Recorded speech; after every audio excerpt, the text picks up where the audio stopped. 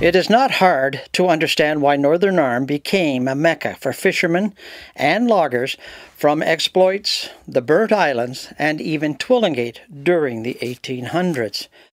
Northern Arm Brook was a bounteous source of salmon, and the heavily forested areas around the brook provided a seemingly unlimited supply of lumber during the winter harvest season. Edward Evans and his family moved into the region about 1877 and established a shipyard. The early settlers soon discovered large tracts of arable land that was suitable for farming, in addition to the lumber that was used for both fuel and shipbuilding. The first Newfoundland census conducted in the area in 1884 noted that there were 109 residents in the newly established community. Many of the families had relocated from exploits and other smaller communities and included family names such as Ball, Langdon, and Manuel, in addition to relatives of the Evans family who moved into Northern Arm from Western Bay. As the shipbuilding thrived and expanded, many of the shipyard employees began to relocate to the community. The 1891 Newfoundland census showed the town population to be 220 residents.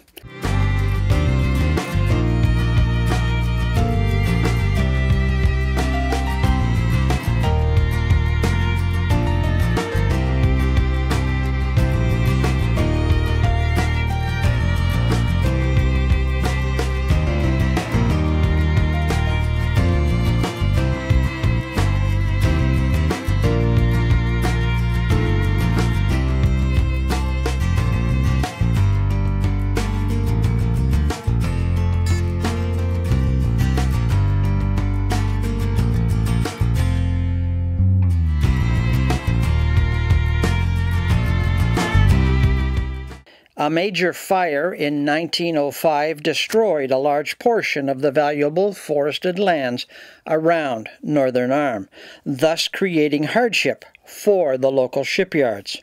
The opening of the paper mill in Grand Falls, Windsor created a new employment boom for the residents of Northern Arm and surrounding communities.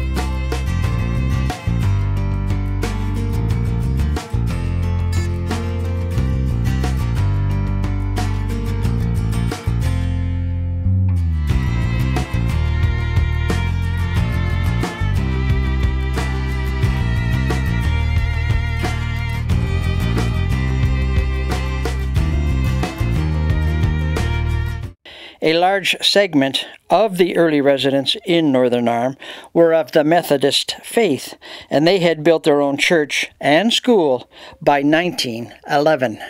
The Salvation Army established roots in the community during the early 1900s, and the Pentecostal assemblies arrived into the community in the early 1930s.